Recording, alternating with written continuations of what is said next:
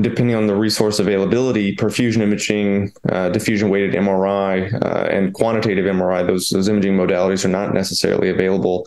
I'll say where I practice at Cooper University Hospital, we have perfusion imaging and we have MRI, but we don't use them for medical decision-making. We often make the decision to proceed with thrombectomy based on CT alone.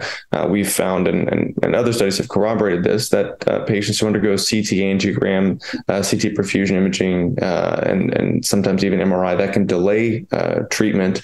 And with some of these newer trials that we've just discussed, especially looking at large core, CT is often enough.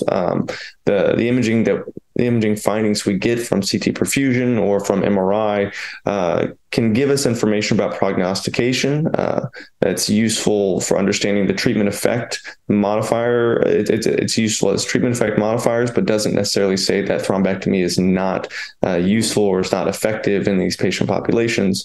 CT, we're finding more and more, is good enough in the right clinical context.